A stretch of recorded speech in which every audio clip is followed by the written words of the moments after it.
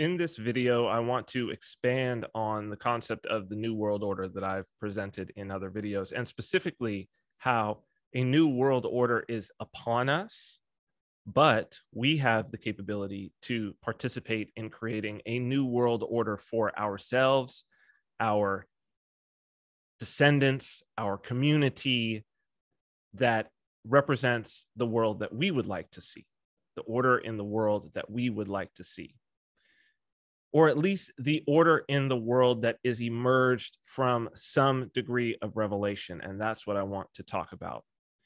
An order that is liberating in the proper way and not enslaving, because certainly what is being presented to us from multiple angles, multiple belligerents in this war for values in the world, not every side is where we would want to be. And as a matter of fact, the major belligerents are both essentially versions of the same essential slavery system. And so many of us would prefer to not go on one side or the other, because as we have seen in so many other conflicts, I mean, we had the Nazis fighting the Bolsheviks, right?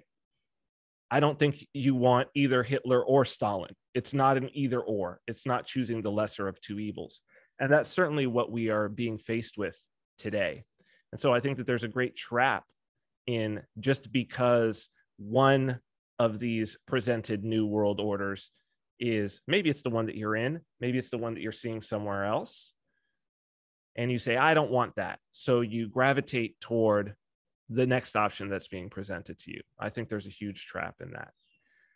What I specifically want to talk about, since there are many aspects of a new world order, but my particular bent, the thing that I think about often, is digital currency, and associated with that, digital identity. So both money and identity are topics that I've been speaking in public about and teaching about for years.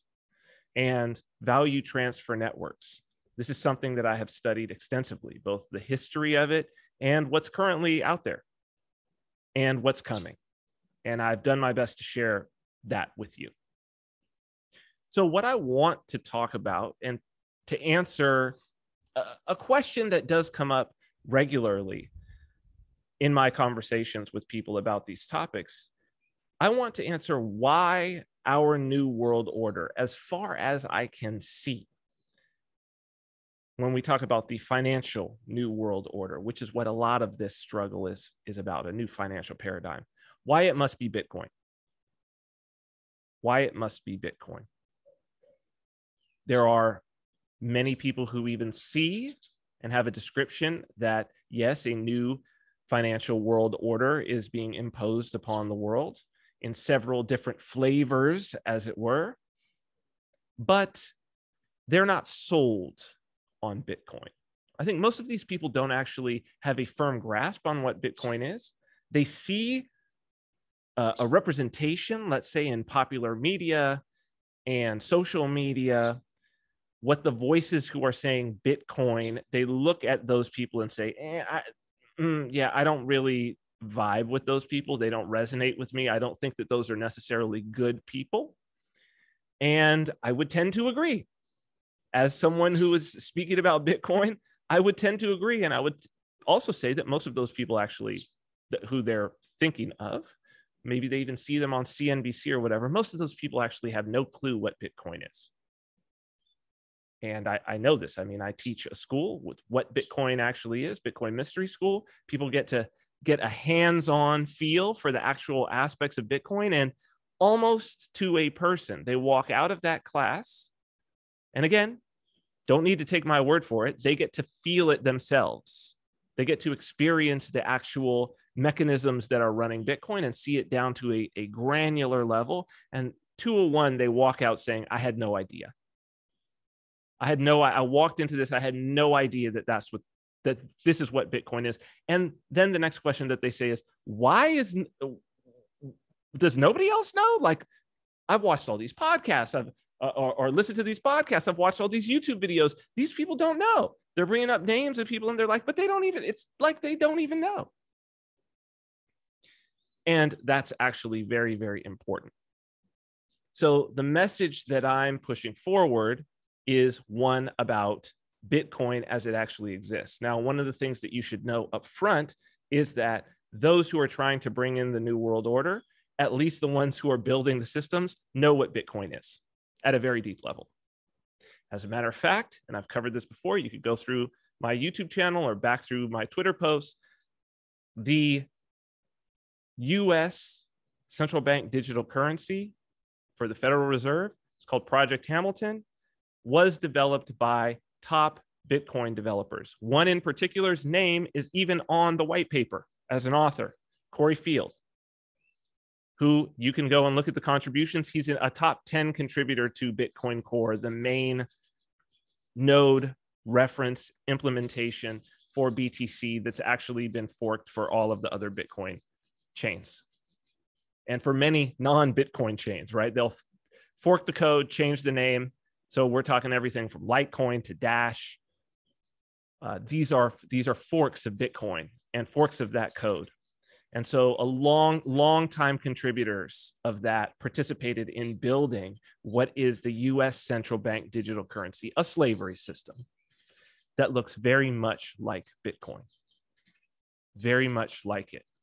I've talked about this in videos there you can look for, and I'll put them in the description of this on YouTube, and also Tobias Rook and Amaury Sachet have done some great videos on this, and they've been sort of making the rounds. So if you want to know more about this, that's definitely something to look at. And yet it's another reason why, and I'll discuss in just a second, another aspect of the reason why our new world order must be Bitcoin. If those seeking to enslave us have realized what a wonderful tool it is and a powerful tool it is and a weapon against you, why would you deny yourself the use of the weapon that your enemy is going to use against you? That's just not simply a good plan, especially if you have access to it right now, essentially for free. It's there. Why would you not take advantage of that? So let's talk about where other people are going who may be seeing this same idea. They may be seeing that, yes, a new world order is upon us. And yes, we need to have some sort of solution to it. And they are coming up with solutions that they think would be adequate. And so I want to talk about, let's say, why those solutions are inadequate, but why Bitcoin is adequate. And it's really in three parts. The first has to do with revelation. The second has to do with limitations and the value of limitations. And the third has to do with narration. It has to do with a story, narrative. So let's talk about revelation. This is something that I used to call evolution when I was thinking about human systems, human understanding, human thought. I used to call this evolution. And I think that it's something that a lot of materialists will call evolution. I'm having a better understanding of this over the last 2 to 3 years, that it is less about evolution and more about revelation of what a thing is meant to be. So we start with a kind of a rough sketch of a thought, an idea, with a little bit of revelation. And maybe it's something like looking through a dirty glass, right? Dirty window, a very dirty window at something, and we see it. And then we sort of create it rough here on this side of the window. And as the generations go on and go on, it's not that we ourselves somehow evolve this thing. It's that a succession of individuals looking at the thing, but also attempting to clean the window to get more clarity. And this is really what we're presented with as we start to use it, and there start to be problems. There start to be problems in a certain area of it. And we say, this this problem shouldn't be here. This is the feeling that we have about it. This problem shouldn't be here. What have I done wrong in the way that I've constructed this? And the way that we see sort of what we've done wrong or what we're missing is we start cleaning the glass. We get it more and more clean until we can see, I see. I put this wrong. Okay, I see what it was supposed to be. This has really been made clear to me over the past year almost now, after a Russian priest on a mission, one of the rare, let's say, Russian mission priests. He has a parish, a Mitokion in Taiwan. I would say almost magically, but it was providentially appeared here on Saipan, actually last July 4th, and was here. It was pretty incredible, did some services with us, the faithful here, the few Orthodox who were here. I had just recently, it had only been about a month or so since I had been baptized and chrismated Orthodox. So it was one of these incredible experiences. No Russian priest had been here for like 200 years. He had the church records. So he was here. And since that time, he has been instructing myself and some of the other brothers who are here in a lot of the history of the Orthodox Church, particularly focusing on the ancient church and how practices have been, how through revelation, we've gone from the ancient church practices to the practices of today. And that in each time, the revelation was to solve a problem. And so it's the living the life of the Holy Spirit being more and more revealed. It's a much better description, especially for me as an engineer, as a developer, as I've watched my own thought process, as I develop things and as I iterate through them. It is much less about some sort of evolutionary process and much more about something's not working. I move away from it. Meditation, prayer, contemplation, conversation with others, and then, sometimes in the middle of the night, wake up, 4 a.m. Oh, that's the answer, and go and sit down, and yes, there it was. It is much more about revelation. And I think that people who have these sorts of experiences will understand that. And as we look at Bitcoin, as I've played a role and been around and been witness to how Bitcoin has grown, how it has changed, how problems are fixed writ large, it is very much about revelation. Bitcoin began as a revelation, Satoshi Nakamoto, and it has changed over time and become what it is from people actually using it, building on it, and seeing, I can't do this, and this is an important thing that I need to do. And to make changes in the code that would enable that, it's an incredibly long, arduous process that relies a lot upon revelation. And the big changes in code have seemed like revelation, to where it's an aha moment, something elegant, something relatively simple, but why didn't we think of this before? And we can do this. That sort of change is very, very important. And that sort of energy about this thing is very important, because it tells us that it has the ability to change to meet the current situations. In some ways, we can look at the past and we can have a certain degree of faith that, we look at the past and we look at what it was and we say, this problem came along and the challenge was met. This problem came along and the challenge was met. Not easily, not with ease, sometimes with schisms, but the challenge is met and the project is able to move forward and to meet its purpose. And that's going to be very important as we move forward, because we're facing brand new challenges. Also important about this is that there is a current state of it. And that current state is in reaction to the world. This is very much like the church as well. It is in reaction to the world. And so this is an argument against those individuals who say, yes, a new financial system is coming. new financial, new world order, an enslavement system. But the people who would say, so therefore we must go back to the old things that we have already moved past, because that is in many ways a denial of revelation. Like, we are at Visa, we are at the Visa network, which, by the way, a lot of that is a revelation, and by a single man that most people don't know about, by the name of D. Hock. D-E-E is his first name, H-O-C-K is the last name. He even wrote kind of an autobiography of how he came up with the Visa network. Very spiritually minded guy, very philosophical. You probably have never heard of him. One of the most important people in the history of finance. Visa network, all the credit card networks would not exist were it not for him. And a very deep thinker on these things. The book that I'm referencing is called One from Many, The Story of Visa.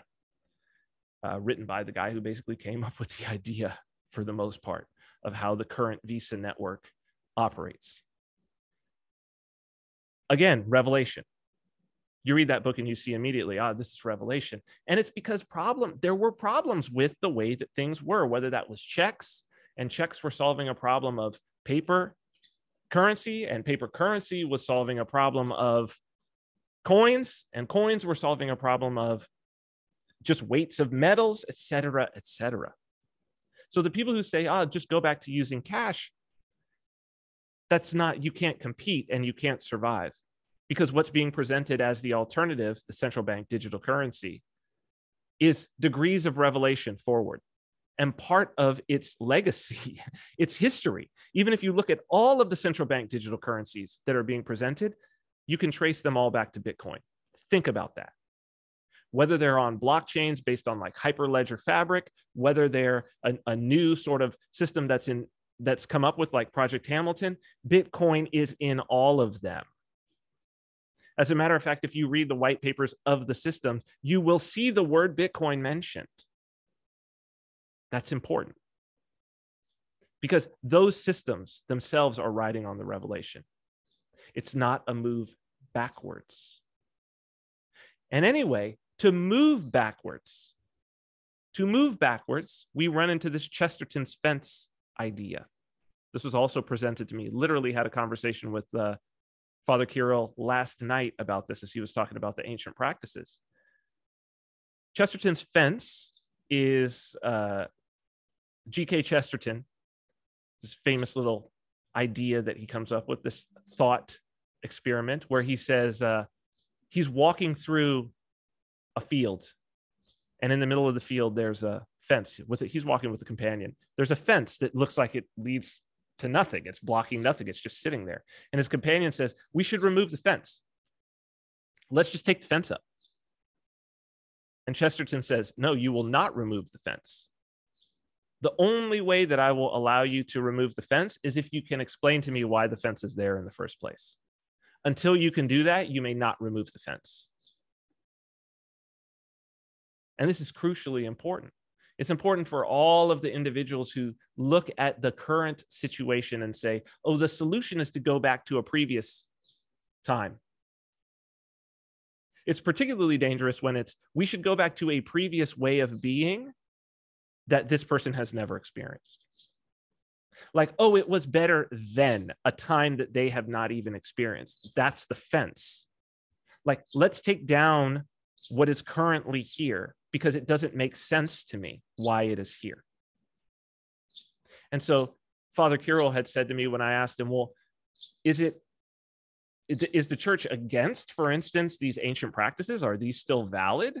I mean, they're part of the church history. Are they valid? And he said, it's not a matter of whether they're valid or not. I mean, they could be used if there was a blessing, for instance, from the bishop or whatnot. But he said, even if you wanted to begin to go back to the ancient practices, and my own spiritual father has said something similar about not leapfrogging saints. He says, you need to understand everything about the current practice, because it's all there.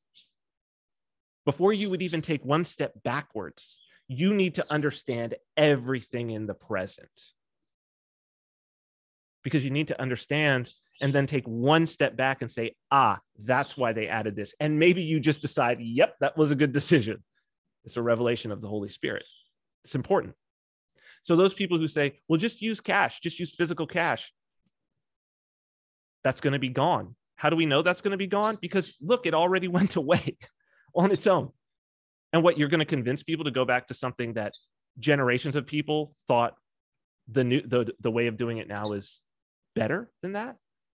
Never mind going back to coins. Well, then we've got to go back to metal backed paper, and then we're going to go back to coins. And then even the crazies who are like, yeah, we should really, what we've got to do is we've just got to go back to weights of metal, which, like, forget all of the things that people like about the world that we're in. And even those who are righteous, we would want to be able to connect communities. That's important. And we would want to be able to connect them over communications channels. And this is what Bitcoin represents. It's very important. If you go and you read the white paper and you go and you read the introduction, even Satoshi Nakamoto says, yeah, physical currency, not against it. In the introduction to the white paper, it says everything that Bitcoin solves, it can be solved with physical currency. Right? The payment costs, the lack of trust, all of that. But it can't be done over a communications channel. This is the new revelation. Very important.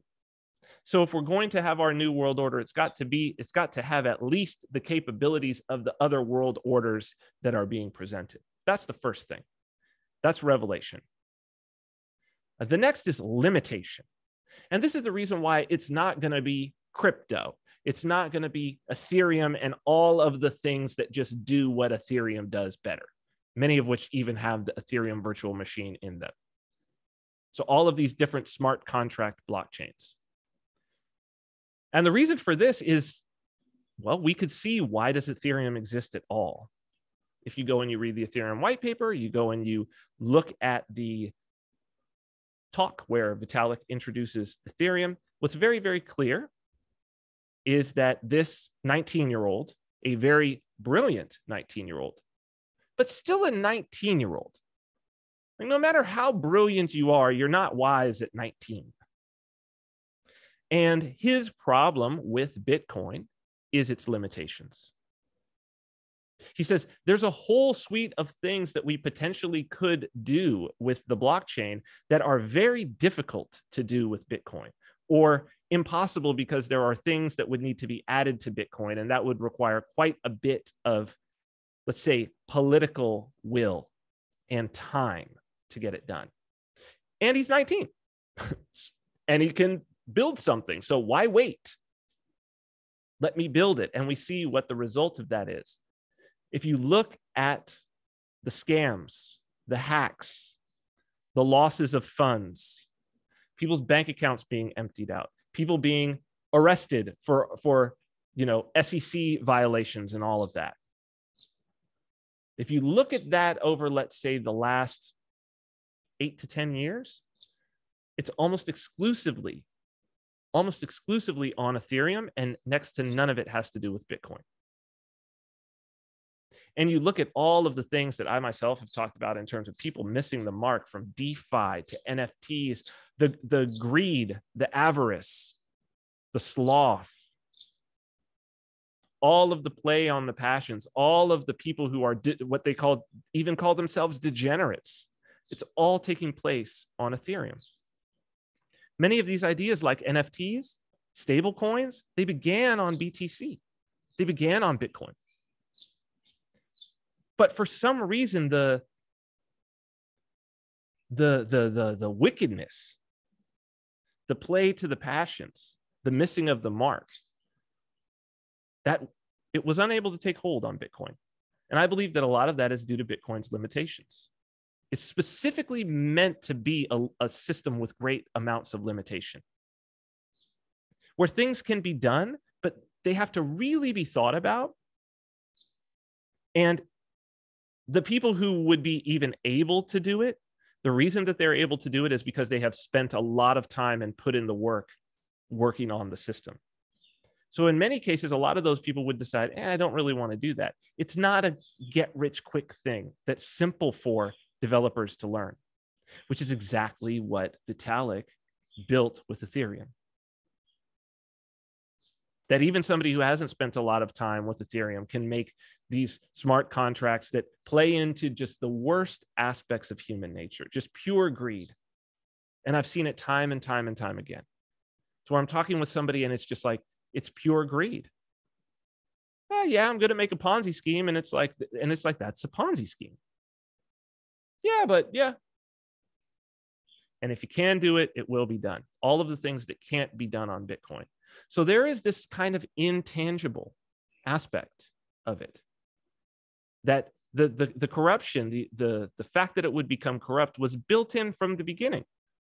Because even if you look at the things that are being suggested that can be done on Ethereum, when Vitalik is introducing it, you see immediately that, like, yeah, unscrupulous people are going to use this, and they have. And they have. It is Bitcoin's limitations that make it so powerful. And part of that power is the power to keep out a lot of BS. It's the power to keep out a lot of the things that Ethereum lets right in by its nature. In the white paper, Satoshi Nakamoto in the conclusion says, the system is robust in its unstructured simplicity. It's simple. Its simplicity makes it incredibly secure. There's not a lot of moving parts. And you can do interesting things, but it requires a lot of thought and it requires significant experience to do it right. And that's exactly what you want in a system that's going to be providing for generations and generations of people a financial sovereignty. You want the people who can muck around with it. You want a high degree of competency required before you can make anything work.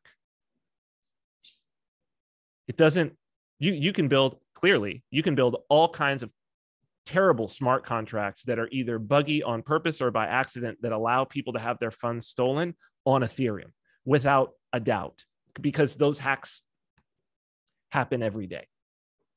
On Bitcoin, not easy to do due to the limitations. Again, very important. The next, narration, story. Bitcoin alone, out of all of the other cryptocurrencies, by nature of it being basically the first that began the revolution, it has a story like none other. It has a story that has echoes of the great stories, echoes of the great narratives of the past, of the legends of the past. It has a legendary story of an unknown, pseudonymous character who appears out of nowhere and presents this powerful thing that at first is not really accepted by too many people. But then after this person has vanished, that it's picked up and it becomes a global phenomenon, and that this person devoted so much work into it and that they are left with treasures. It's basically Satoshi's treasure that only Satoshi himself could come back and claim. And yet, it is very likely that it will remain unclaimed, in my opinion. I think that's a feature. There's also the aspect that of all of the currencies, it's been important enough that there have been these forks, there have been these schisms, where each of the pieces of these forks make a claim to being the true Bitcoin. And on any of these, Satoshi Nakamoto could actually come back and claim his treasure. This is only true with Bitcoin. There is a fork of Ethereum from when they had the DAO hack, to go back to the hacks. And at that time, early on, there were some people who were they still had the ethos of Bitcoin, and that was Ethereum Classic. But no one cares about ETC. No one really cares about Ethereum Classic. And there have not been significant wars fought over that. There aren't people with a almost religious devotion, which you really see in forks like BSV, Bitcoin Satoshi Vision. It's fundamentally like it's got the dynamics of a cult, and it always has. And various different leaders and wars that have been fought. And in that regard, it has that same narrative. Let's say of who is the true heir to the legacy of Satoshi. And we see this in organizational structures that have traveled through time and that have been adopted en masse, whether that's Judaism, Christianity, Buddhism,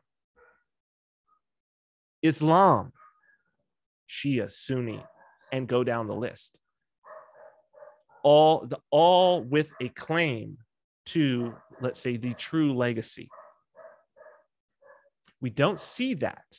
We don't see that story existing with any of the other coins. And that's really important. It's very important because human beings base our value system on story. We base our value system on story. Right? So that's how we know what's valuable, is tell me the story about the thing, the provenance. It's why at a historical site, they'll put up a little placard and you'll read, oh, this was where such and such happened. And now you have a new appreciation for the site. Only Bitcoin has this. And not many systems, not many tools, not many aspects of human knowledge have such a thing, have the story to go along with it. That's absolutely crucial as we build. It's absolutely crucial because it becomes the connective tissue around which disparate communities that are all over the world are able to view themselves with one identity and to participate. And this is how you can have the type of network effect that's going to be needed to have this new world order, to have something bubble from underneath in many different places. The history of Christianity has this embedded in it from the start. The epistles of St. Paul are addressed to the various different churches around the Mediterranean. There's a connective tissue. Bitcoin has all of this. It has all of this. It comes out of this revelation / evolution. It has the necessary limitations to keep out some of the worst elements of corruption. And it also allows for a narration. It allows for the story about it to be told and its value to be transmitted. Its value as a network, its value as a system, its value as a phenomenon and a tool to be transmitted through generations that others would take it on as something valuable. Not just something to get rich, something that matters. This is what we have. This is the tool that we have. We can begin building on it at any time. So those of you who'd like to build with me, just my invitation. I'd love to see you. Bitcoin Mystery School, bitcoinmysteryschool.com. The more, the merrier. I'd like you to understand these things at a much deeper level. I'd like you to understand them more as just pretty words, but really as a deep call to action and to be able to participate in making the new world order with your own mind and your own hands, with communities of like-minded people who want to do so.